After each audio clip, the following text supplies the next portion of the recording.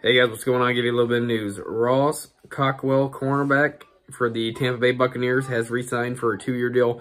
I mean, I think it's a good move for the Bucs. Obviously, depth reasons. He's been around for a couple years, so obviously he knows the system. And I mean, obviously, you can't really complain what Tampa Bay's done. They have brought back pretty much everybody except Antonio Brown right now from the Super Bowl run. So obviously, I think we're going to see them make another major push to go to another Super Bowl. So stay tuned, guys. See you later. Bye-bye.